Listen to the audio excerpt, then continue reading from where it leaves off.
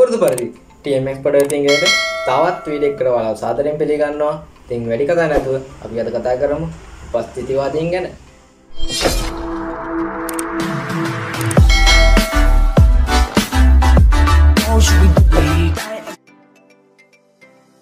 ඉතින් අද පාඩම තමයි මේ උපස්ථිතිවාදීන් සිංහලෙන් කිව්වොත් එහෙම ඉම්ප්‍රෙෂනිසම්. ඉතින් මේ ඉම්ප්‍රෙෂනිසම් කියන එක ඔයාලට මෙතන බලා ගන්න පුළුවන් උපස්ථිතිවාදීන් ගැන මූලික හැඳින්වීම. ඔයාලා උපස්ථිතිවාදීන් ගැන කලින් මම මේ කතාව පොඩ්ඩක් කියන්න. යුරෝපයේ ඉතින් පුනර්ජීවනය කියන එක දන්නවා. ඉතින් ඒ කාලේ තිබ්බ පොඩි සම්ප්‍රදායික ක්‍රමයක් මේ චිත්‍ර අඳින එක ගැන. ඉතින් එහෙම සම්භාව්‍ය චිත්‍ර කලා සම්ප්‍රදායක් තිබ්බා. ඉතින් 19 වන සියවස වෙනවිට ප්‍රංශ යුරෝපයේ චිත්‍ර කලාවේ කේන්ද්‍රස්ථානය වුණේ මේ මූලස්ථානයේ රාජකීය ඇකඩමියෙන් තමයි මේ චිත්‍ර ඒ සම්ප්‍රදාය ක්‍රමය බැලුවේ. ඉතින් චිත්‍රයේ තේමා ශෛලියේ විදිනීමේ සම්මත සම්ප්‍රදායන් හා ඇකඩමියේ අභිමතයට අනුකූල වෙන්න ඕන වුණා. මේ සම්මත විදිහට තමයි චිත්‍ර නිර්මාණය වුණේ එන්නේ කාලේ වෙනකොට. ඉතින් මේ ඒ ඇකඩමියෙන් තියෙන ප්‍රදර්ශනයක් කොහොමද එක්සිබිෂන් එකක් තියෙනවා. ඒ එක්සිබිෂන් එක තියන්නේ සැලොනේ කියන ආයතනේ. සැලොනේ කියන ආයතනේ අපේ මේ කොණ්ඩ ගපන සැලොන නෙවෙයි. මේ සැලොනේ කියන ආයතනයක් තියෙනවා. එන්නේ ආයතනයෙන් තමයි මේ ඒ චිත්‍ර ප්‍රදර්ශනය තියන්නේ එක්සිබිෂන් එක තියන්නේ. ඉතින් මේ එක්සිබිෂන් එක තියන්න චිත්‍ර සෙට් එකක් තෝරගන්න ඕනේ. ඉතින් මේ චිත්‍ර තෝරගන්න ජජ් බෝඩ් එකක් ඉන්නවා. විනිසුරු මඩුල්ලක් ඉන්නවා. ජූරියක් ඉන්නවා. ඉතින් මේ ජූරියේ මතයට අනුව තමයි මෙන්න මේ චිත්‍ර තෝරගන්න ඒවා කරන්නේ. ඉතින් මේ චිත්‍ර තෝරගන්නකොට එයාලගේ මතයට ගැලපෙන්නේ නැත්තම් අයින් කරලා දානවා. ඉතින් ඔන්න ඔය විදිහට මේ ඒ ජූරියෙන් චිත්‍ර ටිකක් අයින් වෙනවා. ඒ අයින් වෙන චිත්‍ර ශිල්පීන් කණ්ඩායම එකතු වෙලා තමයි මෙන්න මේ උපස්ථිතිවාදය කියන එක නිර්මාණය වෙන්න මූලිකම හේතු වෙන්නේ. ඉතින් මෙසේ මේ විදිහට අයින් වුණ රිජෙක්ට් වුණ පේන්ටින් දෙයක් තමයි තනපිටියේ සාදයයි ඔලිම්පියා. අපි ඉදිරියට කතා කරනකොට මම ඔයාලට චිත්‍ර ටික පෙන්නන්නම්. ඉතින් මේ තනපිටියේ සාදයයි ඔලිම්පියා කියන ඒවා තමයි මේ විදිහට ප්‍රතික්ෂේප වූ චිත්‍ර දෙකක් තමයි මේ විදිහට ප්‍රතික්ෂේප වුණ චිත්‍ර දෙකක් තමයි එහෙම ගන්න පුළුවන්. ඉතින් මම ඒක ගොඩක් වෙලා කිව්වා. ඉතින් ඔහොම යනකොට ඉතින් ඒ විදිහට නව ශිල්පීන් හා කලා රසිකයන් අතර මහත් ආනන්දයේ චිත්‍රයේ මෑනේ පුනා වරපුර සැලවෙන එරෙව මතවාදීන් පිළවටා රොක්වන්නට. ඉතින් මෙම සිද්ධිය චිත්‍ර කලාවලේ මහත් පෙරලියක් ඇති කිරීමට හේතු වෙයි. ඉතින් ඒ විදිහට තමයි ඒ ඉවත් වුණ චිත්‍ර ශිල්පීන් සෙට් එකක් එකට එකතු වෙනවා. ඊට පස්සේ තමයි මෙන්න මේ විදිහට තවත් ඒ ප්‍රතික්ෂේප වුණ ශිල්පීන් එකතු වෙලා තවත් එක්සිබිෂන් එකක් කරනවා. ඉතින් ඒ එක්සිබිෂන් එක බවුන්ට මරුපහරක් වගේ එකක් වෙනවා. ඉතින් මේ සම්ප්‍රදායික ක්‍රමයට චිත්‍ර ඇඳපු සෙට් එකට සම්භාව්‍ය චිත්‍ර ශිල්පීන්ට. ඉතින් සම්භාව්‍ය චිත්‍ර ශිල්පීන් දැන් නිර්වත්රුවක්, ඒ කියන්නේ නෙකිඩ් සිංහලෙන් කොත් නෙකිඩ් කියලා එක.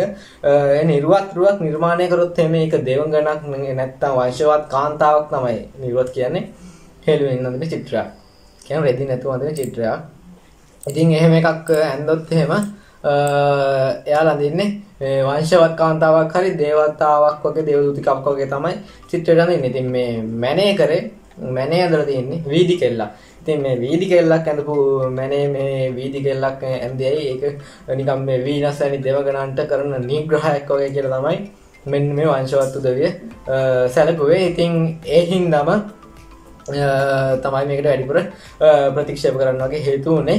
ඊට පස්සේ දැන් මේ උපස්ථිතිවාදීන් කියන එක තිර වශයෙන්ම ආරම්භ වෙන්නේ ක්‍රිස්තු වර්ෂ 1874 තමයි මෙන්න මේ පැරිසියේ තිර වශයෙන්ම ආරම්භ වෙන්නේ. 1874 පැරිසියේ පවත්වන ලද නිදහස් මතධාරීන් තරුණ ශිල්පියෙක් සමූහික සහභාගීත්වයෙන් පවත්වන ලද චිත්‍ර ප්‍රදර්ශනයක් හේතුවෙන් තමයි මෙන්න මේ ආරම්භ වෙන්නේ. ඉතින් ක්ලෝඩ් මොනේ විසින් ඉදිරිපත් කරන ලද හිරු උදාවක උපස්ථිතියක් යන චිත්‍ර මහත් පෙරලියකට කළ ආරම්භයක විධානයක් බඳු. ඉතින් මේ ක්ලෝඩ් මොනේ කරපු චිත්‍රයත් හෙන පෙරලියක් වුණා.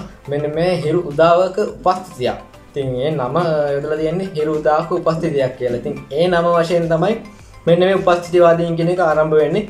ඉතින් ඒ කාලේ මේ උපස්ථිතිවාදීන් කියන එක භාවිත කරගෙන නිකන් හොඳ නමක් වගේ නේ. ඉතින් සමාජයේ ඔය විදිහට චිත්‍ර අඳින සෙට් එකකට නිකන් අන්න උපස්ථිතිවාදීන් දැන් අපි මේ සමාජයම ගත්තම නිකන් ගොම් වැඩ කරන එකට අන්න මෝඩයෙක් යනවා අන්න වගේ සීන් එකක් කියවනේ. ඉතින් ඒ විදිහට තමයි හරි දම්රජින දුවදී ගියා. ඉතින් ඒ විදිහට තමයි මේ උපස්ථිතිවාදීන් කියන නම ඇතිුණේ. ඉතින් ඒ උපස්ථිතිවාදීන් ඒ කාලේ හොඳට නෙවෙයි ඉදුනේ. ඉතින් එහෙම ඒ කට්ටියම දාපු නම අන්තිමට වෙනම පෙරලියක් කරන්න වුණා. උපස්ථිතිවාදීන් කියලා වෙනම ආందోලනයක් ඇති වුණා චිත්‍ර කලාවේ. ඉතින් අපි හොයනකොට කතා කරමු. ඉතින් හිරුදා උපස්ථිතියක් කියන එක ගැන පොඩ්ඩක් බලුවොත් එහෙම චිත්‍ර ඇතුළු සමස්ත චිත්‍ර ප්‍රදර්ශනය සම්බන්ධයෙන් ඉන්පසු නවක ශිල්පීන් තමන්ටම කැමති නිදහස් නිර්මාණ රිසිසේ කරන්න ඉඩක් ලැබෙන හිරුගේ ආලෝකයේ ස්වභාව ධර්මයේ වස්තුන් මත වැටෙන ආකාරය මොහොතින් මොහොත වෙනස් වන බව තේරුම්ගත් උපස්ථිතිවාදී එවෙලෙම එම දර්ශන හිතව කිරීමට ගත් උත්සාහය. ඉතින් මේ සම්භාව්‍ය චිත්‍ර කලාවේ වැඩිපුර ඉන්නේ එක්ක මාස ගාණක් නැත්නම් අවුරුද්දක්. ඉතින් ගොඩක් කාලයක් අරගෙන තියෙන චූටි ඩීටේල් ඇඳ සුපිරිම චිත්‍රයක් කරනවා කියන්නේ පොන්චි ඩීටේල් එකකුණත් ඇඳලා වෙන හොඳ චිත්‍රයක් කරන තමයි ඒ සම්ප්‍රදායික චිත්‍ර කලාවේ තිබ්බේ. ඉතින් මේ උපස්ථිතිවාදීන් කියන එකේ එයාලා අඳුරගත්තේ මේ චිත්‍ර කලාව. ඒ කියන්නේ ආලෝකය. දැන් මොකක් හරි වස්තුවක් වලට ආලෝකය වැටෙනකොට ඒකේ වර්ණය වෙනස් වෙනවානේ. දැන් මේ ෆෝන් එකට මෙහෙන් ආලෝකය එනකොට බස් එකක් යනවා. ඉතින් කොහොමද මේකට එනකොට ආලෝකය දැන් උදේට වැටෙනකොට ආලෝකය වැටෙනකොට වෙනස් මේ ෆෝන් එක පොඩ්ඩක් කලර් එක ඒ වගේම ඒ විනාඩියෙන් විනාඩි තප්පරයෙන් තප්පරේ වෙනස් වෙන ආලෝකය වෙනස් වෙනවත් එක්ක මේකේ කලර් එක පොඩියට වෙනස් වෙනවා. අපිට පියවි හැසට ලොකුවට තප්පරේ වෙනස් වෙන්නේ පේන්නේ නැති වුණාට ඉතින් මේ ආලෝකය වෙනස් වීමත් එක්ක මේකේ තියෙන කලර් එක අනම්මනම් තියෙන ෂැඩෝ වැටීම එහෙම ගොඩක් දේවල් වෙනස් වෙනවා. ඉතින් උපස්ථිතිවාදීන්ට ඕනේ ඒ වෙලේ ඒ ෂැඩෝ එක වැටෙන ෂැඩෝ කියන්නේ ආලෝකය වැටෙනකොට ඒ වෙනස් වෙන වර්ණ එහෙම ඒ වෙලේම ඇඳලා ඉවර කරලා දානවා කියන්නේ දවසක් ඉඳලා ඒ ශනිකෝ පැන් දෙකෙන් එහෙම කෙලින්ම ඇඳලා ඉවර කරලා දාන්න ඕනේ. ඒ විදිහට තමයි මෙන්න මේලාගේ තියරි උනේ. ඉතින් මෙතන හරියට කිව්වොත් එහෙම මොහොතෙන් මොහොත වෙනස් වෙන බව තේරුම් ගන්න. ඉතින් ස්වභාව හිරුගේ ආලෝකයේ ස්වභාව ධර්මයේ වස්තු මතට වැටෙන ආකාරයෙන් මොහොතින් මොහොත වෙනස් වෙන බව තේරුම්ගත් උපස්ථිතිවාදීහු එවලෙම එම දර්ශනය සිතුවම් කිරීමට උත්සාහ ගත කලාකාරය තුළ කළ නැහැ මේ කාර්යය එළියට බැස කළ යුතුව සත්‍ය අවශ්‍යම විශ්වාස කළේ.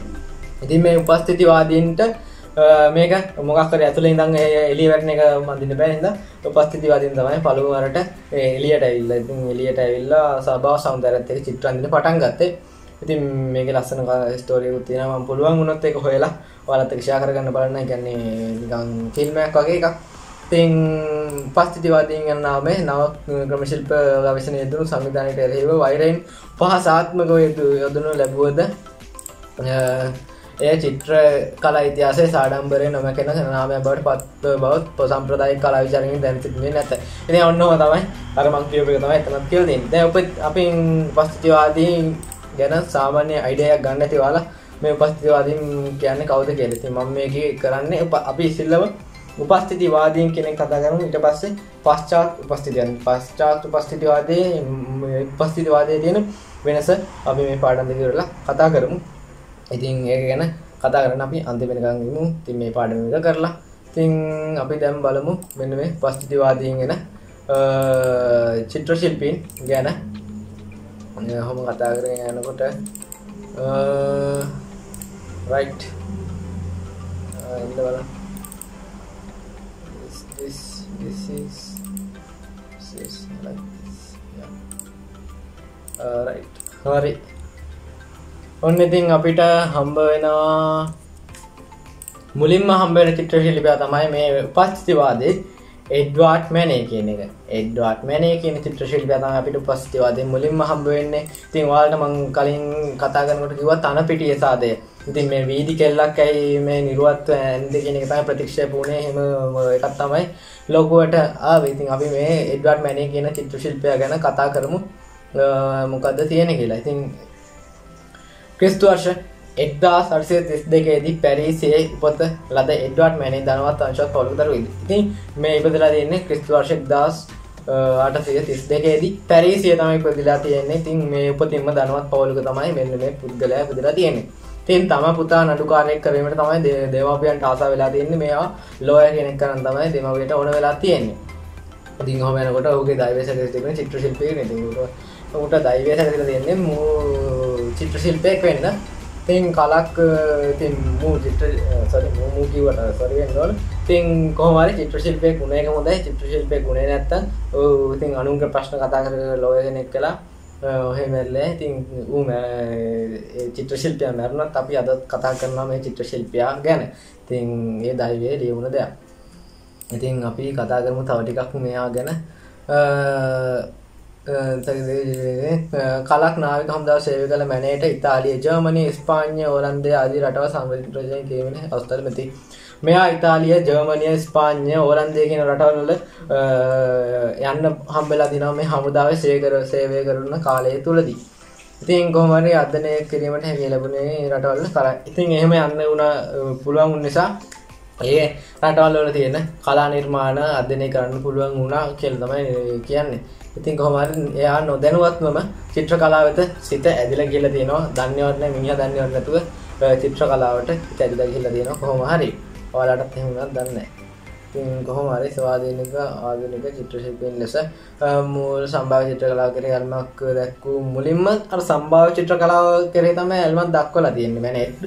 ඉතින් මැනේගේ දැඩි අවශ්‍යතාවය ස්වභාවික ආලෝක වෙනස් වීම පිළිබඳ අධ්‍යයනය කිරීම. ඉතින් ඔහුගේ දැඩි අවශ්‍යතාවය වෙලා තියෙන අර ස්වභාවික ආලෝකයේ වැටීම අධ්‍යයනය කිරීම තමයි ඔහුගේ දැඩි අවශ්‍යතාවය වෙලා තියෙන්නේ. හරි. ඉතින් මොහොත වඩාත් වැදගත්ුවේ නිර්මාණයේදී හැඩතල සංවිධානය හා වර්ණ විභාගය මේ සිදුවීම සමග දැරීම අපේ වස්තු විෂය නොසලකා හැරීම යථාරූපී ක්‍රම ශිල්ප ගැන වැඩි සැලකිල්ලක් දැක්වීම. ඉතින් එහෙම තමයි කියන්නේ. කොහොම හරි යථාරූපී කියන්නේ රියලිසම්. යනුවේ මැනේ අදහස් කරේ. ඉතින් මේ මැනේ යථාරූපී කියලා අදහස් කරේ මොකද්ද කියන එක අපි දැන් බලමු. මොකද්ද ස්වභාවික ආලෝකය හා ඒ අනුව වස්තුන්ගේ අවශ්‍යතාවය වේ චිත්‍ර. ඉතින් හරියනවා. අපි දැන් බලමු මේ මැනේ මොකද්ද යථාරූපී කියලා අදහස් කරේ කියලා. මේ අනුවෙන් අදහස් කරේ වස්තුවක් කෙරෙහි බලපාන ස්වභාවික ආලෝකය හා ඒ අනුව වස්තුන්ගේ ස්වභාවික වර්ණයන්ගේ වෙනස් වන ස්වභාවයයි. ඉතින් මම අර කිව්වා වගේ කලින්ම කිව්වා වගේ මොකක් හරි වස්තුවකට ආලෝකය වෙනකොට ඒක ස්වභාවික වෙනස් වෙන විදිහ තමයි මැනේට ඒ යථාරූපී කියලා අදහස් කරේ. ඉතින් ඔහුගේ මූලික අවශ්‍යතාවය යන්නේ ඒ මතු හැඟීම් ප්‍රකාශ කිරීම. ඉතින් එඩ්වර්ඩ් මැනේගේ ප්‍රථම මහජනතාවට ලකුණ ඉතින් මුලින්ම අවධානයට ලක් වුණ චිත්‍රය තමයි මෙන්න මේ තන පිටියේ සාදය කියන එක. ඔයාලට බලා ගන්න පුළුවන් මෙන්න මේ තන පිටියේ සාදය කියන එක. ඉතින් මේ චිත්‍රය වලට හොඳට මතකයේ හිටිනවා. ඉතින් මේ නිර්වත් කාන්තාවක් මෙතන ඉන්නවා. ඒ වගේම තව පුද්ගලයන් දෙන්නෙක් ඉන්නවා. ඉතින් මේ ඈතින් තව කාන්තාවක් ඉන්නවා. ඒත් නිර්වත් කාන්තාවක් ඉන්නවා. ඉතින් මෙන්න මේ චිත්‍රය තමයි අන්න අර විදිහට මේ කියන ලැබුවේ. ඉතින් ඔයාලට මතක ඇති මම කලින් මේක ගැන ටිකක් කතා කරා. ඉතින් මේ තනපිටිය සාදය ගැන කතා කරගෙන යනකොට අද මේ ජාත්‍යන්තර කීර්තියට පත් ශ්‍රේෂ්ඨ නිර්මාණයක් වුණා එදා. එනම් 1800 බ්ලා බ්ලා බ්ලා මම කියපේවා තියෙන ඔක්කොම ටික මේකේ දෝෂ දර්ශනයට හේතුව. ඉතින් මේ කාන්තාව ඇයි එහෙම යන්නේ කියලා තමයි සීන් එක ඇත්තේ. ඉතින් කොහොම හරි නිර්වත් කතා යුරෝපයේ ඇඳුම් ලාගත් දිනයකට වාඩි විසින් සදාචාර සම්පන්න ක්‍රියාවක් ලෙස ඔහු මැනේ විසින් කරන ලද සහජ ක්‍රියාව ලෙස මිසින් මේක මේ නිර්වත් කාන්තාවක් ඇයි මේ දෙන්නේ එක්ක නිකන් තනියෙන් වඩලා ඉන්නේ මේක එන අවුල් කියලා එන ලොකු සීන් එකක් ඇද්දා මෙන්න මේ චිත්‍රයට. ඉතින් ඔහොම අபிසාරිකාවක්. ඒ කියන්නේ අර දේවතාවෝ වගේ කට්ටිය තමයි නිර්වත් ඇදලා තියෙන්නේ. ඉතින් මේ අபிසාරිකාවට මේ කරලා තියෙන්නේ. ඉතින් හරිනම් ඇත්තටම අபிසාරිකන් තමයි ඉන්න දෙවියෝ වලදී ඇඳගෙන ඉන්නවනේ. ඉතින් කොහොම හරි ඔන්නෝකයි කතාව. ඔයාලට මේකේ ප්‍රශ්න අහන්න පුළුවන්. මේ කලා ශිල්ප වශයෙන් අහන්න පුළුවන්. ඉතින් මේකේ ඒ ආලෝකය තියෙන නම් ඒ ඔක්කොම ලස්සනට මේකේ දාලා තියෙනවා. ඒ වෙලේ වැටෙන ආලෝකය හොඳට ඇඳගෙන ඉතින් මේක ප්‍රතික්ෂේප වුණ හේතුවෙන් මම ලියන්න පුළුවන්. ඉතින් අපි බලමු ඊළඟට මේ ඩර්මෑන්ගේ චිත්‍රයක් තියෙනවා ඔලිම්පියා කියලා. ඔලිම්පියා ඉතින් ඔලිම්පියා වලට යන්න කලින් වලට තව තියෙනවා මම මේ ෆොටෝ ටික හොයනකොට නිකන් අතලකට හම්බුනේ වගේ පෝස්ට් එකක් තිබ්බා. මේ තියෙන්නේ අපි අර කතා කරපු චිත්‍රය. ඉතින් ඒ වගේ තව එකක් දාලා දෙන්න මෙතන. ඒ වගේ මෙතනත් තව එකක් තියෙනවා. ඉතින් අපි මොකද්ද ඔලිම්පියා. රයිට් මේ තමයි ඔලිම්පියා කියන චිත්‍රය. ඉතින් මේ ඔලිම්පියා කියන චිත්‍රය මම එක්සෑම් එකට යනකොටවත් දැක්කේ නැති දෙයක් තමයි. ඉතින් මම මෙන්න මෙතන පූසෙක් ඉන්නවා කළු පාට මම එක්සෑම් එකකට ගියා මෙන්න මේ පූසාව දැකලා නැහැ. ඉතින් හදිස්සියේ මේ පූසා ගැන ප්‍රශ්නයක් එමෙ හැවුවොත් එහෙම දන්නේ නැහැ. ඉතින් ඒ හින්දා ඔයාලට මුලින්ම මෙන්න මේ පූසා පෙන්නුවේ. ඉතින් අපි ඔලිම්පියා ගැනත් කතා කරමු. ඉතින් ඔලිම්පියා ගෑනත් මේ සල්ලම විසින් ප්‍රතික්ෂේප කළ මැනේගෙන් දෙවන චිත්‍රය. ඉතින් දෙවෙනි චිත්‍රය තමයි මැනේගෙන් ප්‍රතික්ෂේප වුණ රිජෙක්ට් කරවලා දාපු. මේක වැඩක් නැහැ. මෙන්න මේ හෙළුවෙන් ඉන්න උන් ඇදලා අපිට එපා කියලා. අන්න එහෙම සින්න තමයි කරේ. ඉතින් මෙහි අන්තර්ගත වෙන්නේ ඇඳක් මත ඇතිරගත් නිර්වත් ගැහණියක් හා ඇය පිටිපස්සෙන් සිටින නීග්‍රෝ ජාතික. ඉතින් මේ පිටිපස්සෙන් ඉන්නේ නීග්‍රෝ ජාතිකයෙක්. නීග්‍රෝ ජාතික සේවිකාවක් තමයි මේ පිටිපස්සෙන් ඉන්නේ. ඇඳුම් උනා දැමූ විගස වැතරගත් ගැහණිය නිරූපණය කරන මෙය මධ්‍ය පාන්තික නම්බුකාර මහත්වරුන්ගේ දැඩි පිළිවෙල පටති මධ්‍ය පාන්තික නම්බුකාර කට්ටියගේ දැඩි පිළිකුරකට පස්සේ චිත්‍රයක් තමයි අද ලෝකයේ අග්‍රගණ්‍යයට පත් වෙලා තියෙන්නේ. අපි අද ඉගෙන ගන්නෙත් එන්නේ චිත්‍රය. ඉතින් ඒ කාර්ය ප්‍රතික්ෂේප වුණ චිත්‍රයක් තමයි අපි අද ඉගෙන ගන්නෙ. ඉතින් මේ නීග්‍රෝ ගැහණිය කියන සේවිකාවක් ඉන්නේ. ඉතින් මේ රෙදි උනා දැමූ විගස තමයි මෙන්න මෙයා මේ ඉන්නේ. මෙයා අතින් අහගෙනත් තියෙන මොමාරි රෙදි ගලවපු ගම ඉන්න රූපයක් තමයි මෙන්න මේ ඇඳලා තියෙන්නේ. ඉතින් අපි හොම් කතා කරගෙන යනකොට එඩ්වඩ් මැනේගේ තවත් චිත්‍රයක් තියෙනවා මෙන්න මේ බටනලා වාදකයා මම හිතන්නේ ඒක තමයි නම. කොහොම හරි සල්ලි විසින් ප්‍රතික්ෂේප කරන ලද චිත්‍ර හා වෙනත් චිත්‍ර 50ක් පමණ ඇතුළත් කළ චිත්‍ර ප්‍රදර්ශනය මැනේ විසින් 1857 දී පැරිසියේ කුඩා ශාලාවකදී පවත්වන ලදී. මෙයින් පසු නවම්බර් දති සල්ලි විසින් ප්‍රතික්ෂේප කරන ලද චිත්‍ර 50ක් පමණ ඇතුළත් කරලා චිත්‍ර ප්‍රදර්ශනයක් කර තින 1857 දී මැනේ විසින්. ඉතින් මේක අර නවක චිත්‍ර ශිල්පීන් හොඳ කීර්තියක් ලැබලා තියෙනවා. ඉතින් අපි කතා කරමු තව මෙයාගේ තියෙන මේ බටනලා වාදකයා කියන චිත්‍රය. ඉතින් නායක ලෙස මහත් ගෞරවාදරේ පාත්‍ර විය. මැනේගේ නව දර්ශනයෙන් පුනරාවලෝකනය කළ තරුණ ශිල්පීන් ආයතනික චිත්‍ර කලාව හැරදමා චිත්‍රාවෙන් එළියට බැස විය ස්වභාවයෙන්. ඉතින් මැනේගේ මේ වැඩේ හින්දාම අර ගේ ඇතුළට වෙලා චිත්‍ර ඇඳ හිටපු සෙට් එක එළියට බහලා සබාදහමේ තියෙන චිත්‍ර අඳින්න පටන් ගත්තා. ඉතින් චිත්‍ර ඒ නායකයෙක් වශයෙන් හඳුන්වනවා ඒ පස්තිතිවාදී. ඉතින් කොහොම හරි මේ තමයි තවත් අර බටනලා වාදකයා නම් වූ චිත්‍රය තමයි මෙන්න මේ. ඉතින් මේකත් වැදගත් වෙනවා. ඉතින් ඔයාලා මේවා හැම අනිවාර්යෙන්ම මතක තියාගන්න. මොකද මේවා කෙටි ප්‍රශ්න වලටත් අහන්න පුළුවන්. ඔයාගේ ප්‍රශ්න ලියන එකකට අහන්න පුළුවන්.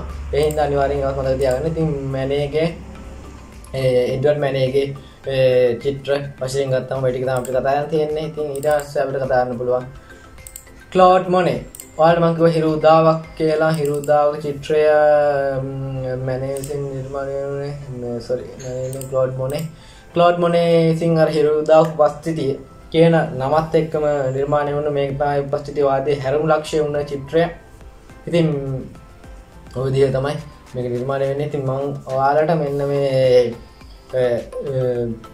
ෆොටෝ ටික ඕන නම් කියන්න මම පුළුවන් විදිහට එවන්නම්. මම කොහොමවත් මේ මම ගන්න ෆොටෝ ඔක්කොම ටික WhatsApp group එකේ දානවා මගේ. ඉතින් ඒකට join වෙන්න ඕන නම් ඒකත් comment section එකේ දාන්න මම ඔයාලා add කරන්න ඒකටත්. ඉතින් අපි දැන් කතා කරමු ක්ලෝඩ් මොනේ කියන චිත්‍ර ශිල්පියා. ඉතින් ක්ලෝඩ් මොනේ මේ හැරුම් ලක්ෂ්‍ය කියන්නේ හිරු උදාවක් කියන හැරුම් ලක්ෂ්‍ය ක්ලෝඩ් මොනේ කියන චිත්‍ර ශිල්පියා අතින් තමයි නෙවෙයි. ඉතින් 19 වෙනි සියවස් අවසානයේ භාගයේ යුරෝපයේ බිහි උපස්ථිතිවාද නිර්මාණ කිරීමේ පුරෝගාමික ලෙස ක්ලෝඩ් මොනේ හැඳින්විය හැකිය. වස්තු මත පතිත වන ආලෝකයේ බලපෑම හා ඒ අනුව මැවෙන වාතාවරණය තම කෘතීන් තුලින් ඉදිරිපත් කිරීමට මොනේ වෙසින සබාදහමේ ආලෝකයේ නිතර වෙනස්කම් පිළිබඳ අධ්‍යයනයකින් මොනේගේ ඉතින් අර කිව්ව තියරීමයි ඒ සබාදහමේ වෙනස ආලෝකයේ වෙනස් වීම තමයි මෙහා අධ්‍යයනය කරලා තියෙන්නේ. ඉතින් ඔයාලට බලන්න පුළුවන් මෙතන මේ ඉතින් කොහොමද අපි මෙහා ගැන කතා කරත් එම ක්‍රිස්තු වර්ෂ 1840 තමයි මේ ඉපදෙන්නේ ක්ලෝඩ් මොනේ. ඉතින් මූලික අධ්‍යාපනයෙන් පසු හමුදාවට බෙදලා තියෙනවා. අලුත් හමුදාවට බෙදලා තියෙනවා. මෙයාත් හමුදාවට බෙදලා තියෙනවා. හමුදාවේ ගක් හරි මම දන්නේ නැහැ. කොහොම හරි මේ දෙන්නම හමුදාවට බැඳිච්ච යුදශබල දෙන්නේ. ඉතින් කොහොමද කලකට පසුව ඉවත්ව ස්විස් ඇකඩමිය තුලින් චිත්‍ර කලාව හදාලා. ඉතින් ස්විස් ඇකඩමියෙන් තමයි චිත්‍ර හදාarලා තියෙන්නේ. ඒ වගේම ග්ලේ කරංගාරයටත් බැඳිලා චිත්‍ර ඇඳලා තියෙනවා. නිතරම නිරත වෙලා තියෙන චිත්‍ර ඇඳලා තියෙනවා. ඉතින් මේදී බැසිලේ, සිස්ලේ, රෙනෝ ආදී ශිල්පීන් හඳුනාගන්න. ඉතින් මෙන්න මේ කලාකාරට කියපු එකෙන් බැසිලේ සිස්ලේ රෙනෝ කියන චිත්‍ර ශිල්පීන් අඳුරගෙන තියෙනවා. එයාලත් එක්ක කතා බහ කරලා එයාලත් එක්කත් මේ knowledge share කරගෙන තියෙනවා. ඉතින් ඔහොම කතා කරනකොට අවස්ථාව ලැබෙන්නේ මොනේ තම මිතුරන් හා එක්ක පවතින චිත්‍ර කලාව වෙනසක් ඇති කරගෙන අවශ්‍යතාවය ගැන කතා කරනවා. ඉතින් මේ කතා කරන වෙලාවේ ඉතින් අපි කාත් එක්ක කතා කරන වෙලාවේ ඒක මොනවද ගිහලා කතා කරන වෙලාවේ මේ කතා වෙලා තියෙන්නේ මේ තියෙන චිත්‍ර කලාව පොඩ්ඩක් වෙනස් කරනවා කියන්නේ මචං මේ තියෙන චිත්‍ර කලාව දැන් හරියන්නේ නැහැ නේ බං. ඒ හින්දා අපි මොකක් හරි වෙනස් කරන්න ඕන කියලා මොකක් හරි කතා බහක් ඇති වෙලා තමයි අන්තිමට මේක වෙනස් වෙන්නේ. ඉතින් කොහොම හරි පංචශීල රාජකාරී ඇකඩමිය විසින් මෙහෙම සමයට ඕන් වෙන්නේ.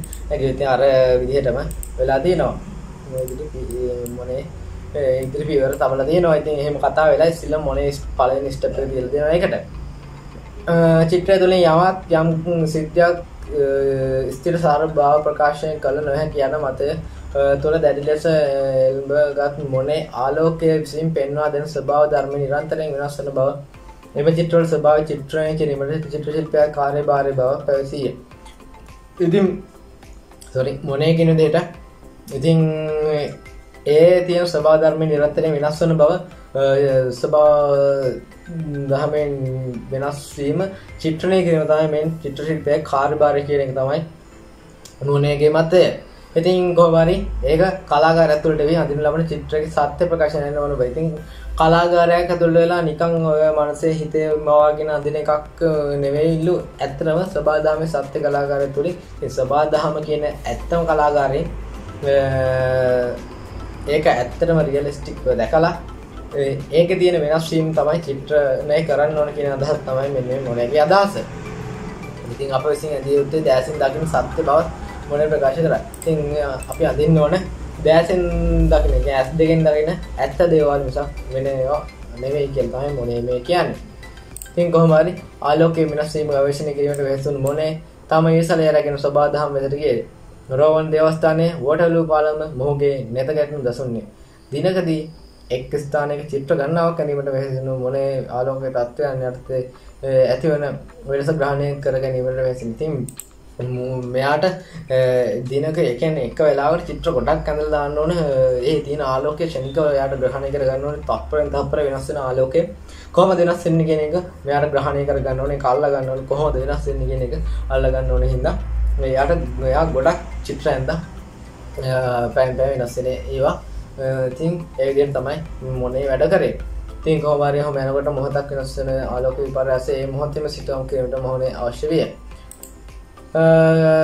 1874 දී මොනේ ප්‍රමුඛ නිදහස් රාජධාරී ශිල්පීන් විසින් චිත්‍ර ප්‍රදර්ශනය පවත්වන ලැබීම මෙම චිත්‍ර ප්‍රදර්ශනයේ මොනේ ඉදිරිපත් කරන ලැබූ හිරු උදාවක උපස්ථිතියක් නම් හිරු උදාවක උපස්ථිතියක් නම් වූ චිත්‍රයේ පැවති චිත්‍ර කලාව නමින් මග වෙනස් කළේ භාෂාත්මක කණ්ඩායමක් උපස්ථිතිය වලින් සම්බන්ධයි. ඉතින් මම අර මුලින්ම කිව්ව විදිහට මේ හිරු උදාවක උපස්ථිතිය කියන චිත්‍රය මෙන්න මේ විදිහට ඒ නමත් එක්කම චිත්‍ර සම්ප්‍රදායම වෙනස් කරලා දානවා. මෙන්න මේ ඔයාලට පේන්නේ හිරු උදාවක. ඉතින් මේකේ ආලෝකයේ මේ වතුරට වැටෙන විදිය එයා ශනිකව ඇඳලා තියෙනවා. ඔයාලට බලා ගන්න පුළුවන් මේ හරියේ ඒක ලස්සනට පේනවා. ඉතින් මේවා අනිවාර්යයෙන්ම මතක තියාගන්න අනිවාර්යයෙන්ම අහනවා MCQ වලට. මෙන්න මේවා අනිවාර්යයෙන්ම මතක තියාගන්න. ඉතින් මේවා අමතක වෙන්නේ නැති ඒවා. ඉතින් ඔයාලට මෙතන බලා ගන්න පුළුවන්. වෝටර්ලූ පාලම කියන එක වෝටර්ලූ පාලම තියෙන පේන්ටින් එක. ඒකෙත් අර දුම යනවා ආලෝකය වැටලා තියෙනවා. අන්න ඒවා ක්ෂණිකව ග්‍රහණය කර ගන්න තමයි. මෙන්න මේ ඉතින් මේ තුන මේ ෂැඩෝ වැටලා තියෙන විදිය ඒ කලර්ස් පැලට් එකේ ග්‍රහණය කර ගන්න බල තියෙන්නේ. ඉතින් කොහොම හරි හිරු පායන අවස්ථාව නිරූපණය කළ සැබවින්ම එහි හිරු උදාවක් දක්වන්න නොමැත. හිරු උදාවක් ඇතිවන ආලෝකයේ ක්ෂණික වෙනස ස්වභාව ධර්මයේ ඇතිවන ක්ෂණික වෙනස්කම් තුළින් මතු කර දැක්වීමට මොනේගත් සාර්ථක උත්සාහයක මොනේ ආයතනික චිත්‍ර කලාව තුළින් හඳුනා දී තිබූ භූමි දර්ශන වඩා මේ සපුරා වෙනස් වේ. ඉතින් අර කිව්ව විදිහට මේක ඇත්තටම වෙනස් වෙලා තියෙනවා ඒ ආයතනයේ හඳුන්වලා දුන්නු චිත්‍ර කලාවට වඩා. ඉතින් ඒ විදිහට තමයි මෙයාගේ හැම චිත්‍රයක්ම ඇඳෙන්නේ. මේ තමයි මොකද්ද මේ ලිලි මල් කියන පේන්ටින් එක තමයි මෙන්න මේ දිවාලය මත රෝවන් පල්ලිය කියන එක තමයි මේ ලිලි මල් තමයි මේ තමයි ලිලි මල් එක මේ තමයි රෝවන් පල්ලිය කියන චිත්‍රය. ඒකත් අර ආලෝකය වැටෙන එක ක්ෂණිකව ග්‍රහණය කරගෙන තිනවා. ඉතින් ඒක බැලුවත් මේ පොඩ්ඩක් මෙතන කලර් වෙනස් වෙලා තියෙන. ඉතින් මේක හරියක මොකද කියලා මම දන්නේ නැහැ. කොහොම හරි රෝවන් පල්ලිය කියන එක හරි අයිඩියා එකක් තියාගන්න කියලා මතක් තියාගන්නවා. ඉතින් අපි ඊළඟ විදිහට මතා අරගත්තෙම ක්ලෝඩ් මොනේ ගේ හිරුබුදාවක උපස්ථිත රසය සංගුණ බවතුන් සම්ප්‍රදායික මුලධර්ම හා ශිල්පකම ශාස්ත්‍රයේ. ඉතින් කොහොම හරි ඔන්නෝ තමයි මොනේගේ. ඉතින් මොනේගේ වෙනත් චිත්‍ර තමයි වෝටර්ලූ පාලම රෝවන් දේවස්ථාන ලීමල් පොපිමල් යාය අන්නේ චිත්‍ර තමයි මේ මොනේගේ ක්ලෝඩ් මොනේගේ අනිකුත් චිත්‍ර. ඉතින් ওই විදිහට තමයි ක්ලෝඩ් මොනේ තමයි මෙන්න මේ පුරෝගාමී වෙන්නේ උපස්ථිතිවාදී නිර්මාණය කරන්නේ. ඉතින් අපි ඊළඟ කතා කරන්න තියෙනවා මෙන්න මේ කැමිලි පිසාරෝ කියන චිත්‍ර ශිල්පියාව. මේ කැමිලි පිසාරෝ චිත්‍ර ශිල්පියා කරපු චිත්‍ර බලන්න ගියොත් එයා චුට්ටක් උපස්ථිතිවාදයේම තමයි ඒවට අඳින්නේ. මෙහෙම ඩොට් තියලා එහෙම ඒ චිත්‍ර කලාවක් තමයි තියෙන්නේ. අපි බලමු මෙයාගේ මොකක්ද උනේ කියලා. කැමිලි පිසාරෝ ගත්තම කැමිලි පිසාරෝ උපස්ථිතිවාදී ශිල්පී ක්‍රිස්තු වර්ෂ 1930 දී වර්ජිනියා දිවයිනේ ශාන්ත තෝමස් උපතලද. ඉතින් 1930 දී වර්ජින් දිවයිනේ ශාන්ත තෝමස් තමයි මෙයා උපත ලැබලා දෙන්නේ පිසාරෝ. ඉතින් 1855 දී පැරිසිය වෙත ගිහිල්ලා තියෙනවා. ඒ වගේමදී පංචදාදී කැමිලි කොරොට් සමග එක්වී චිත්‍ර කලාව පිළිබඳ අධ්‍යයනය කරලා තියෙනවා. ඒ වගේම මේ අතර උපස්ථිත ශිල්පීන් සමග එක්වී සෑම චිත්‍ර ප්‍රදර්ශනයකම චිත්‍ර ඉදිරිපත් කරලා තියෙනවා. මොහුට අවස්ථාව ලැබිලා තිනවා ඒ චිත්‍ර ඉදිරිපත් කරන්න. ඉතින් එංගලන්තයේ ගිය පිසාරෝ ශාස්ත්‍රීය චිත්‍ර කලාව අධ්‍යයනය කිරීමට ලැබිනි. විලියම් ටර්නර්ගේ භූමි දර්ශන චිත්‍ර අධ්‍යයනයට විශේෂ අවස්ථාවක් උදා විය. ඒ වගේම 1880 පමණ වෙනට පිසාරෝ ආපසු හැරි තම නිර්මාණ දෙස බලන්නේ. එනේ එයා දැන් ශාස්ත්‍රීය ඒවා චිත්‍ර නිර්මාණය කරා ගොන්න. ඊට පස්සේ 1880 දී ආයි ඔහු ඇඳපු චිත්‍ර ඔහුම බලා ගන්නවා මම මේ මොනවද ඇඳලා තියෙන්නේ. ඊට පස්සේ කියලා හිතලා තියෙනවා තමාටම කලකිරීමක් ඇතිලා දිනවා. ඉතින් මම මේ මොනවද ඇඳලා තියෙන්නේ කියලා තමාටම කලකිරීමක් ඇති වෙලා දෙනවා. ඉතින් මෙතෙක් අධ්‍යයනය කළ ශාස්ත්‍රීය චිත්‍ර කලාවෙන් වෙන්වි නවතම චිත්‍ර කලා ක්‍රමවේදය පිළිබඳ අධ්‍යයනය කිරීමට පිසාරෝ බලනවා. ඉතින් ඒ නිසාම අර උපස්ථිතිවාදය කියන එක හදාරන්න පටන් ගන්නවා. නවතම චිත්‍ර කලාව නවතම ක්‍රමවේදයට මාරු වෙනවා මොහු මේ කැමිලි පිසාරෝ කියන චිත්‍ර ශිල්පියා. ඉතින් මම කියවනේ මොහුගේ චිත්‍ර පොඩ්ඩක් වෙනස් කියලා ඩොට් ක්‍රමයට ඇඳලා තියෙන්නේ. ඉතින් තීත් ක්‍රමය. ඉතින් මේ මොහුගේ තවතම ක්‍රමවේදයේ තීත් ක්‍රමයක්. ඉතින් තීත් ක්‍රමය මේ මොකද්ද පොයින්ට්ලිසම්. ඒක අන්තිම හරි පොයින්ට්ලිසම් තමයි සිංහලෙන් කිව්වොත් ඉංග්‍රීසියෙන් කිව්වොත් තීත් ක්‍රමය. කෙසේ වෙතත් මේ ක්‍රමය අනුව නිර්මාණයේ ජනප්‍රිය වෙන්නේ නැත. ඉතින් නැවත තම චිත්‍ර පිළිබඳ විවරමක් දෙන්න. ඉතින් අර ශාස්ත්‍රීය ක්‍රමයෙන් එකපාරම මෙන් වෙලා එන්නේ උපස්ථිතිවාදයට නෙවෙයි. මෙන්න මේ තිත් ක්‍රමය කියන එක තමයි මාරු වෙන්නේ. තිත් ක්‍රමයට මාරු වෙලා චිත්‍ර ඇඳලා බලනවා ඒත් ප්‍රචලිත වෙන්නේ නැහැ. ඊට පස්සේ ආයි හැරලා බලනවා. ඊට පස්සේ තමයි මේ උපස්ථිතිවාදීන්ට ඒ ශිල්ප ක්‍රමයට හඳුනාගෙන ඒවට හුරු වෙන්නේ. ඉතින් ඩොට් ක්‍රමයයි උපස්ථිතිවාදය දෙකම එකතු කරලා තමයි ඊට පස්සේ චිත්‍ර අඳින්නේ. උපස්ථිතිවාද ශිල්පියා හා එක්ක චිත්‍ර නිර්මාණය යෙදුණු පිසාරෝ හිරුවෙලියේ දිදුලමින් ශනිකව වෙනස් වන ආලෝකයේ විචිත්‍රවත් කිරීමට වැදගත් භූමි දර්ශන හා ගංගාවේ දර්ශන චිත්‍ර සිසුමට පිසාරෝ වැඩි වත්ති. මෙයා වැඩියෙන් ඇඳලා තියෙන්නේ භූමි දර්ශන චිත්‍රයි ගංගාශිත චිත්‍රයි යන්නේ වගේ ඒවා තමයි වැඩියෙන්ම ඇඳලා තියෙන්නේ. ඉතින් එසේම පැරිසියේ සිතුම් කිරීමට ප්‍රයෝග දක්වා ඇත. එසේම පැරිසියේ හා ලන්ඩනයේ වීදි දර්ශන සිදුවන කියන පෙළඹුණේ. ඉතින් ඒ වගේම පැරිසියේ ලන්ඩන් වලයි මේ වීදි දර්ශනත් ඇඳලා තියෙනවා මෙන්න මේ කැමිලි පිසාරෝ කියන චිත්‍ර ශිල්පියා. ඔහුගේ උගත් හා ඔහු ඇතුළු කළ අය අතර ප්‍රංශීය ශිල්පීන් පෝල් ගොගෑන්, පෝල් සෙසාන්, ඔහුගේ පුත්‍ර ලුසියන් පිසාරෝ ඇමරිකන් උපස්ථිතිවාදීන් මේරි කාර්යස් තමයි මෙයා ආශ්‍රය කරලා තියෙනවා මෙන්න මේ අයත්. ඉතින් පෝල් සෙසාන්, පෝල් ගොගෑන්, ඔහුගේ පුත්‍ර ලුසියානා පිසාරෝ, තේමුගේ පුතා, ඒ වගේම ඇමරිකාවේ උපස්ථිතිවාදිනියක් කියන්නේ කෙල්ලෙක්, චිත්‍ර ශිල්පිනියක් තමයි මේ කැසාට් කියන්නේ. ඉතින් එයාවත් ආශ්‍රය කරලා තියෙනවා. ලහුට වටක් තිබ්බද දන්නේ. ඉතින් කොහොම හරි ඔන්න ඔය අයත් ආශ්‍රය කරලා තියෙනවා. ඉතින් මෙයාගේ සම්ප්‍රදාය තමයි මෙයා ඉතිලම අර කිව්ව සම්ප්‍රදායට චිත්‍ර ඇඳලා. ඊට පස්සේ ඒවා ප්‍රචලිත වුණේ නැහැ. ඊට පස්සේ ආයි හැරිලා බැලුවා.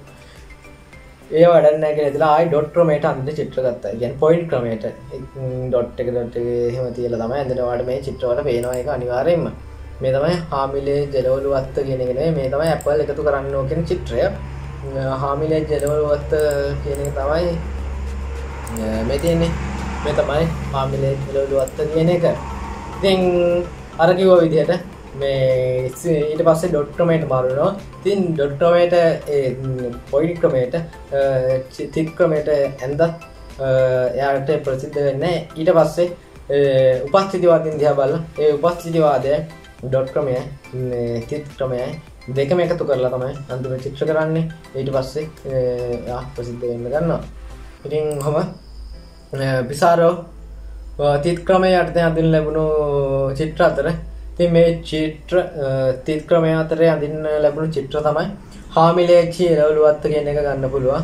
හාමිලේජි එළවලුවත්ත තමයි මෙන්න මේවාට බලා ගන්න පුළුවන්. මෙතන පැහැදිලි රූපයක්, ඉතින් මෙතන කළුයි. ඉතින් මෙතන පැහැදිලි වාට හාමිලේජි එළවලුවත්ත කියන එක බලා ගන්න පුළුවන්. වෙනත් රූප නැහැ. ඊට පස්සේ මම ගියාට පස්සේ අනින්මයි ආලෝකයේ වෙනස් වන ස්වභාවය ගැන විචරණයක යෙදෙන ශිල්පියාගේ පැලටයට කළු වර්ණය එක් වෙනව ඇත. ඉතින් මෙයාගේ පැලට් එකට කළු වර්ණය යොදාගෙන නැති මම ඔයාලට හැමදාම කියනවා කළු පැලට් එකකට නම් ගන්න එපා කියලා. ඉතින් කොච්චරවත් අහන්නේ කොණ්ඩයක් දැක්කම කළු ගන්න ඕන ඔයාලට. ඉතින් කළු පැලට් එකට මේ චිත්‍ර ශිල්පියෙන්ගේ යොදාගෙන නැහැ. මේ විශේෂ ලක්ෂණය මේ කුඩා වර්ණ තිත් ලෙස එකිනෙක සමීපව සිටිනසේ යෙදීමයි. ඉතින් අර මම කිව්ව විදිහට ඒ ලක්ෂණය තමයි. ඉතින් ඔයාලට එක්සෑම් පේපර් එකකට අහන්න පුළුවන් මොකක්ද මෙයාගේ විශේෂ ලක්ෂණය. ඉතින් ඒ තිත් ක්‍රමය යොදාගෙන කොහොමද මෙයා චිත්‍ර ඇඳේ කියන වගේ දේවල් අහන්න පුළුවන්. ඒ වගේ දේවල් මතක තියාගන්න ඕනේ වරේ. එහෙම මතක තියාගෙන එක්සෑම් එකට උත්තර ලියන්න කියලා මතක් කරනවා. ඉතින් මේ තමයි ඇපල් එකතු කරන්න ඕන කියන චිත්‍රය. ඉතින් අපි ඇපල් එකතු කරන්න ඕන කියන චිත්‍රය බලමු. ඉතින් ඔහොම ගියාට පස්සේ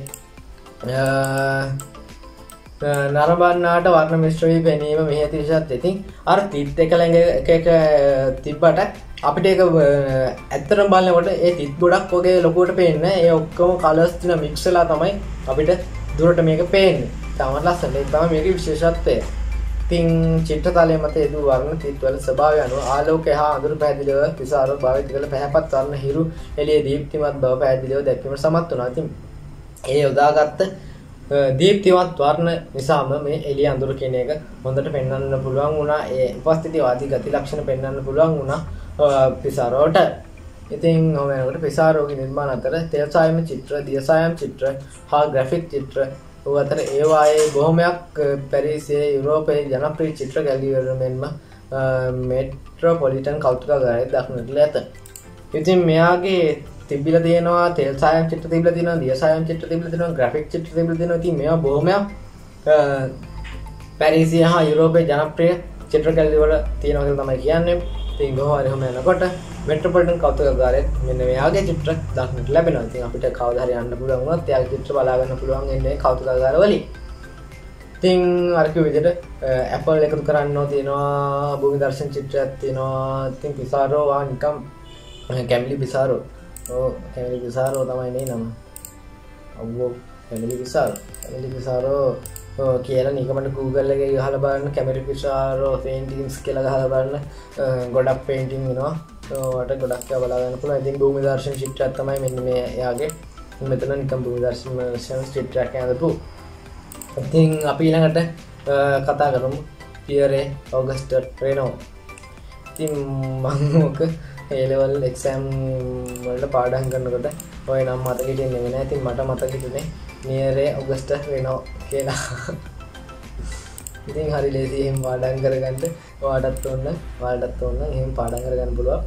ඉතින් අපි බලමු මේ Renoir විසින් හදපු චිත්‍රය. ඉතින් මේ තමයි Pierre-Auguste Renoir නෙවෙයි Pierre-Auguste Renoir. ඉතින් හරියට නම් පාඩම් කරගන්න Pierre-Auguste Renoir.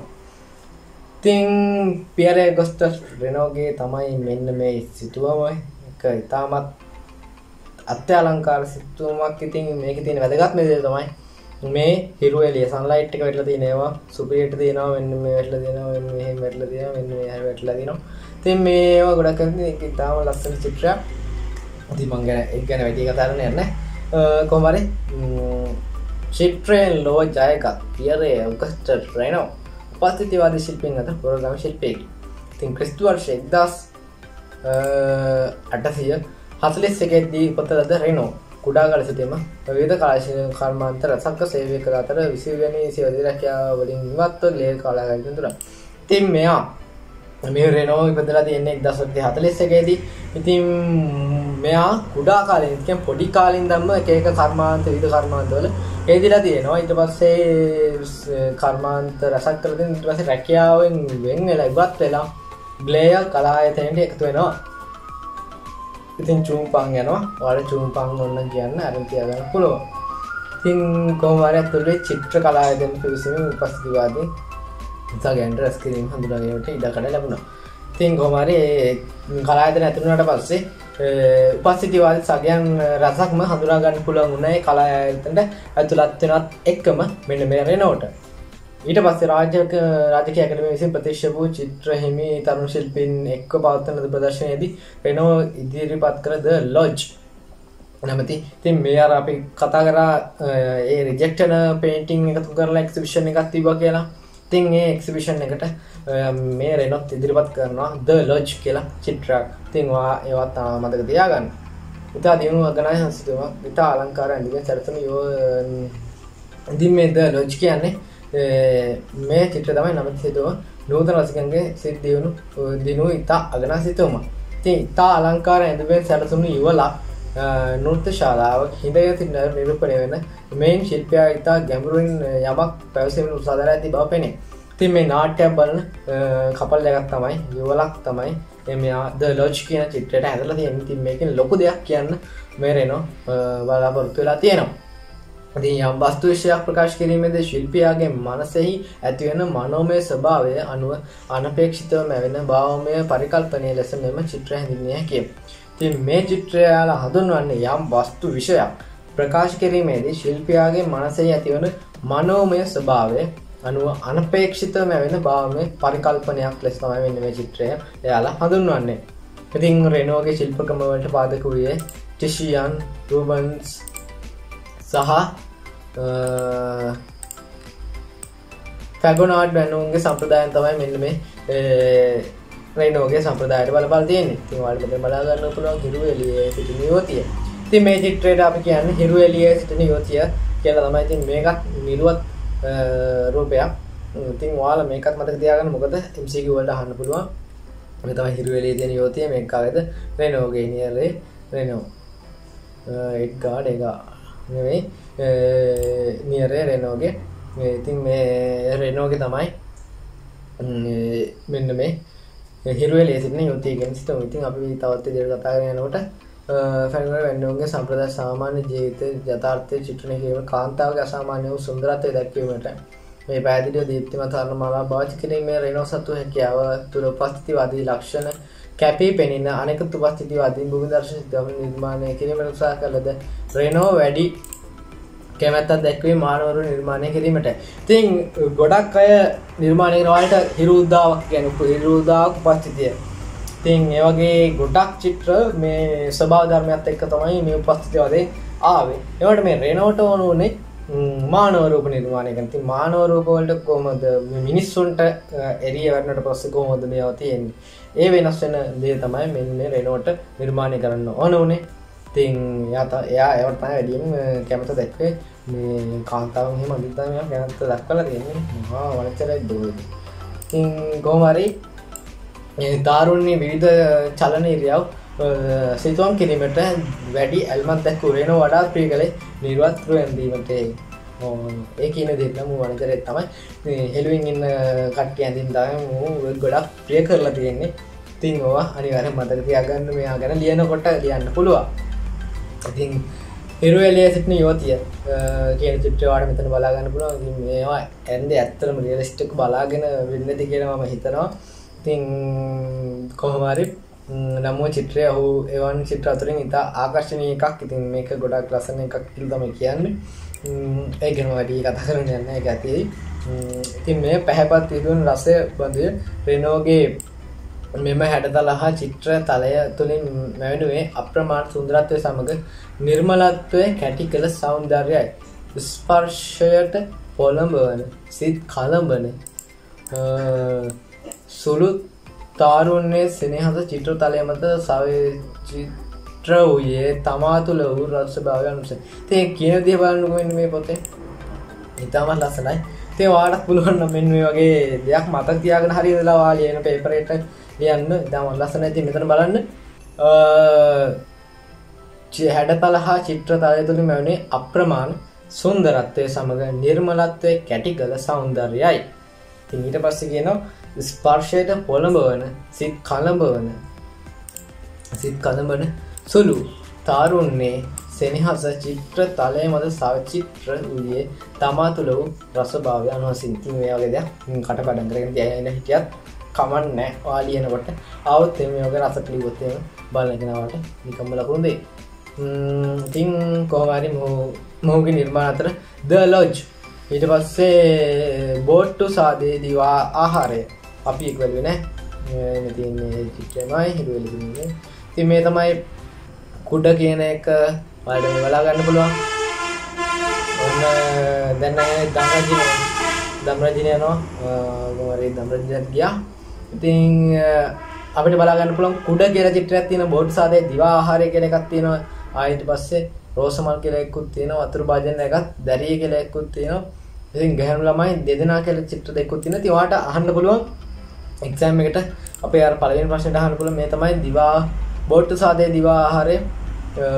ඉතින් මෙතනත් ඒක ඒ දිවා ආහාරය ගන්න එක ඉතාමත් ලස්සනට ඇදලා තිනවා. ඒ ෂැඩෝ, ඒ ලයිට්නින්, ඒ කලර්ස් වෙනස් වෙන විදිය සුපිරියට ඇදලා තිනවා.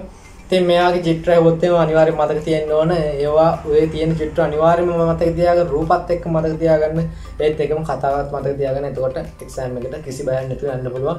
ඉතාම ලේසියෙන් මේ කතාවක් වශයෙන් මතක තියාගත්තම ගොඩක් හොඳයි. ඉතින් ඉතාම ලේසියෙන් මේක මතක තියාගන්න. අර ප්‍රතික්ෂේප වුණ සෙට් එක එකතු වුණා. ඒ සෙට් එක තමන්ගේ විදියට මේකක් ඇති වුණා. ඒ ඇති වුණ සෙට් එකේ තමයි මෙන්න මේ චිත්‍ර තියෙන්නේ. ඉතින් මේක ලේසියෙන් මතක තියාගන්න පුළුවන් පාඩම් ටිකක්. ඉතින් බලමු මේ තමයි බෝට්ටු සාදේ දිවා ආහාරය. මේ තමයි අර අපගේ හිරේලි තියෙන කාන්තාව.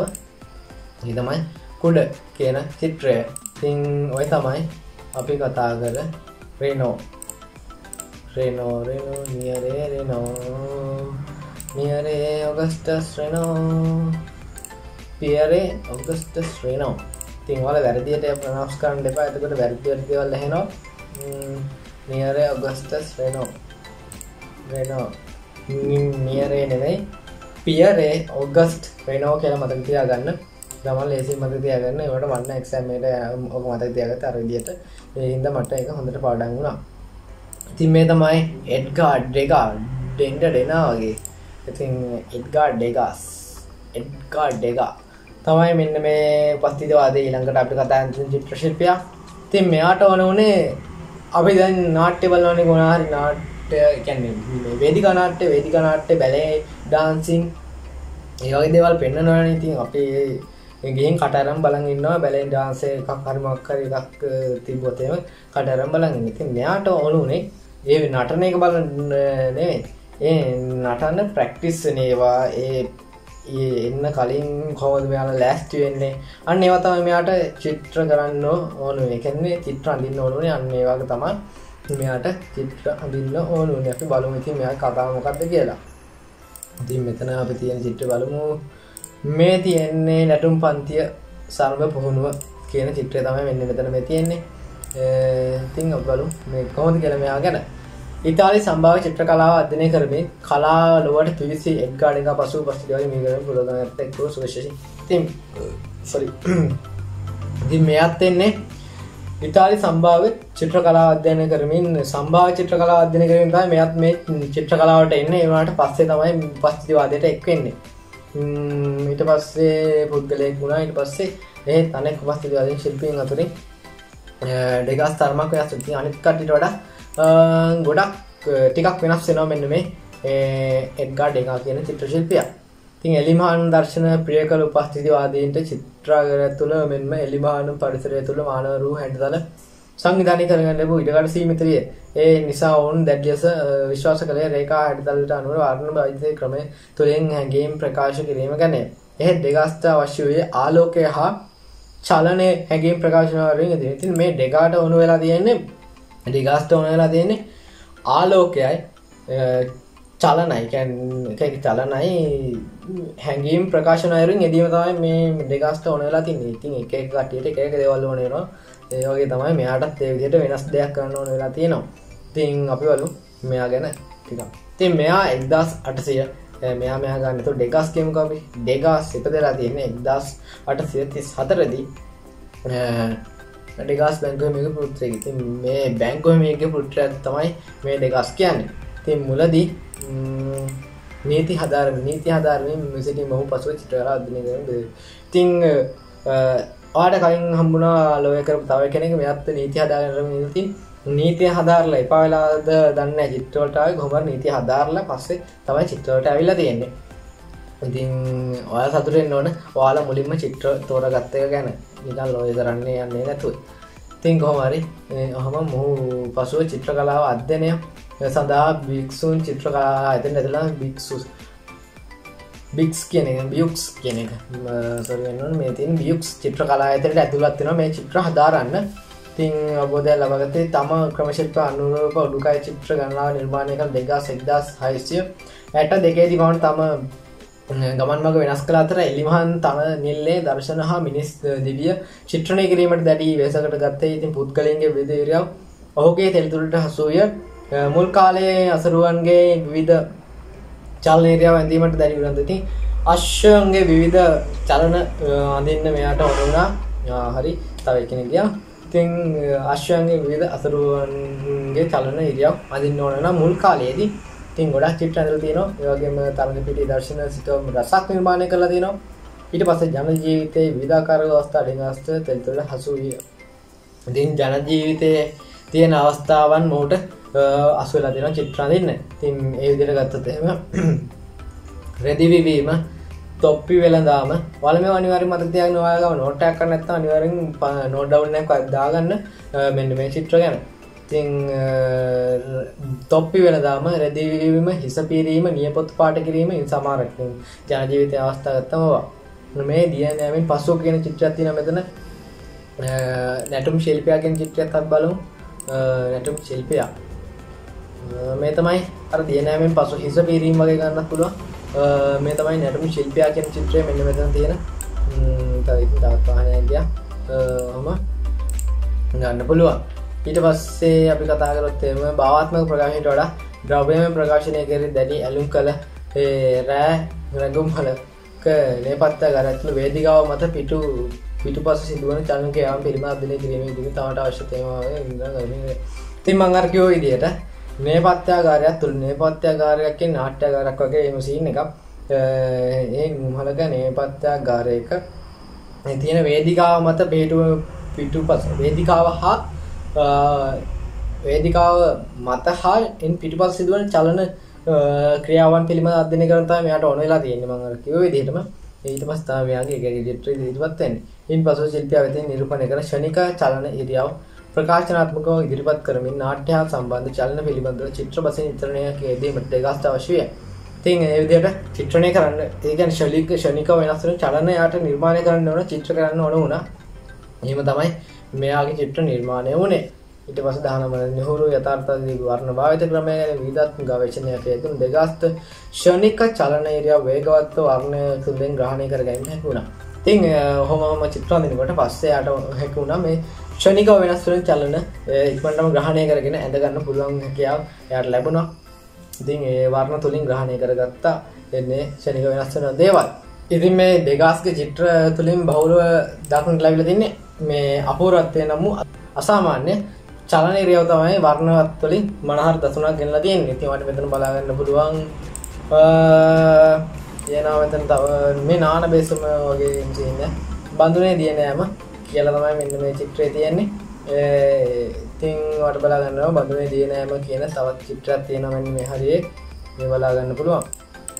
ඉතින් ඔහොම ගියාම අර හිස බීරීම කියන චිත්‍රය මෙතන. ඉතින් මේ චිත්‍ර අනිවාර්යෙන් මතක තියාගන්න ඔයාලට බලා ගන්න. ඉතින් මොහුගේ චිත්‍රතලය මත වර්ණවත් වූ සිතුවම් අතර සරම පුහුණුවේ දෙන නර්තන ශිල්පීන්ගේ නිර්මාණ ඉදි වෙනවා. ඊට පස්සේ සරම පුහුණුව කියන එක ඊට පස්සේ තවත් චිත්‍ර තමයි නැටුම් පුහුණුවන්නන් නැටුම් පන්තිය දියනෑමෙන් පසු බඳුනේ දියනෑම වගේ ගොඩක් චිත්‍ර මෙයා අතින් නිර්මාණය වෙනවා. ඉතින් මේ චිත්‍ර අනිවාර්යෙන් මතක තියාගන්න.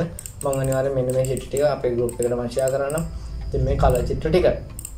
ඉතින් කොහොම හරි ඔය විදිහට තමයි නිර්මාණය වෙන්නේ. රේඛාවේ ශක්තිය හා හැඟීම් දනවන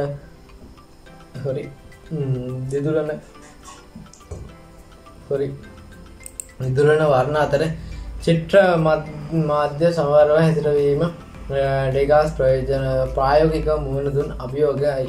ඉතින් රේඛාවේ ශක්තිය හා හැඟීම් දනවන විදුලන වර්ණ අතර චිත්‍ර මාධ්‍ය සමවරව හැසිරවීමට ඩෙගාස් ප්‍රායෝගික මුහුණ දුන් අභියෝග තමයි එයාට හම්බ වුණේ. ඉතින් ඔහුගේ මුල් කෘතිය වර්ණයෙන් අඳුර බවක් ගත්තතර පසුව ටර්පන්ටයින් මිශ්‍ර කරන්න ගත්තා. ඉතින් ටර්පන්ටයින් මිශ්‍ර කරලා තෙල් සායම් සාදා ගැනීම නිසා පැහැදිලි වර්ණ භාවිත කරලා තියෙන භාවිතයට හුරු වෙලා තියෙනවා. ඉතින් පස්සේ ඒ ටර්පන්ටයින් ටික මික්ස් කරලා කොහොම හරි කලර්ස් ටික හදාගෙන තියෙනවා. ඉතින් ඔයාගෙත් මුල්ම චිත්‍ර ඔයාගේ අවුල් වෙන්නේ නැති ඊට පස්සේ මොකක් හරි කරලා පස්සේ ඒ කලර්ස් ටික හදාගෙන ඉදිරියට යන්න පුළුවන්. ඒ හින්දා අවුල් වෙන්න ගන්න එපා. ඔයාලන්ගේ චිත්‍රත් පොඩ්ඩක් අවුල් වුණාට පස්සේ. ඉතින් ඊට පස්සේ තෙල් සායම් සම්පූර්ණ ඉවත්ලු. ඩෙගාස් පැස්ටල් භාවිතය පිළිසින් තෙල් සායම් අයින් කරලා ඊට පස්සේ පැස්ටල් භාවිතය කරනවා. ඊට පස්සේ මානවරු සහිත ප්‍රකාශන එම අවස්ථාවේදී මැදීම සඳහා වර්ණ ගැනීම පැස්ටල් භාවිතය ඉතාමත් පසු කාර්යයක් කියලා. ඉතින් මේ ඔයිල් පේන්ටිං යූස් කරනවට වඩා පැස්ටල් යූස් කරපු ගමන්ම එයාට ඕන අවශ්‍ය චලන. ඉතින් මෙයාට ක්ෂණික වෙනස් වෙන චලන නිර්මාණ කරන්න ඕන වෙලා තින්නේ. ඉතින් ඒවා පැස්ටල් යූස් කරපු ගමන් එයාට නිකම්ම ඉක්මනින්ම කැප්චර් කරගන්න පුළුවන් වෙලා තියෙනවා. ඒ ක්ෂණික වෙනස් වෙන අවස්ථාවන් මේ පැස්ටල් භාවිතයෙන්. ඉතින් ওই විදිහට පැස්ටල් වලට හුරු වෙලා දිනවා. පස්සේ මානවරුවේ ත්‍රිමාණ හැටතන මතු කිරීම හා චලන දැක්වීමට තම සම්පූර්ණ ශක්තිය යෙදුණු ඩෙගාස් ඒ මූල සාධක දෙකේ යම් ඌනතාවක් ප්‍රකාශනය තුළ ඇතිවොත් ඒ උපස්ථිතිවාදී සම්මතයන්ට අනුකූල නොවන බව තරයේ විශ්වාස කරයි. ඉතින් මෙයා try කරලා තියෙන්නේ මානවරුවේ ත්‍රිමාණ හැඩය මතු කිරීමට හා චලනය දැක්වීමට. ඉතින් චලනයයි මේ මානවරුවෙන් 3D ගතය දක්වන්න තමයි මෙයාට ඕන වෙලා තියෙන්නේ. ඉතින් මේ දෙකේම මොකක් හරි අවුලක් තිබ්බොත් ඒකේ උපස්ථිති සම්ප්‍රදාය සම්මතේ නැහැ කියලා තමයි මෙයා විශ්වාස කරන්නේ. ඉතින් ඔන්න ඔය විදිහට තමයි අපිට උපස්ථිතිවාදීන් චිත්‍ර ශිල්පීන් ගැන කතා කරන්න පුළුවන් වෙන්නේ. ඉතින් මම හිතනවා උපස්ථිතිවාදය කියන්නේ මොකද්ද? උපස්ථිතිවාදයෙන් චිත්‍ර ශිල්පීන් මොකද්ද? ඒ චිත්‍ර ශිල්පීන්ගේ නිර්මාණ ගැන ඔයාලට යම්කිසි අදහසක් එන්නේ නැති. ඉතින් හිතනවා කවුරු හරි මේකෙන් ප්‍රයෝජනයක් ගන්න නැති කියලා. ඒ වගේම තවත් කෙනෙක්ට වැදගත් දෙයක් කියලා හිතනවා නම් අනිවාර්යෙන් මේක ෂෙයා කරන්න. ඉතින් ඔයාලා අපේ YouTube channel එකට අලුතින් ආවම පළතුරු අතුපත් subscribe button එක click කරලා subscribe කරන්න. ඒ වගේම මගේ අලුත් channel එක තියෙනවා TMX Art Cafe එකේ. ඒකේ මම link එක description එකේ දාලා දෙනවා. ඉතින් ඒකත් පුළුවන් නම් ගිහින් subscribe කරන්න. ඉතින් මේ වගේ තවත් interesting video එකක් මේ වෙලාවට තියෙනවා. සියලු දෙනාට සුබ දවසක්.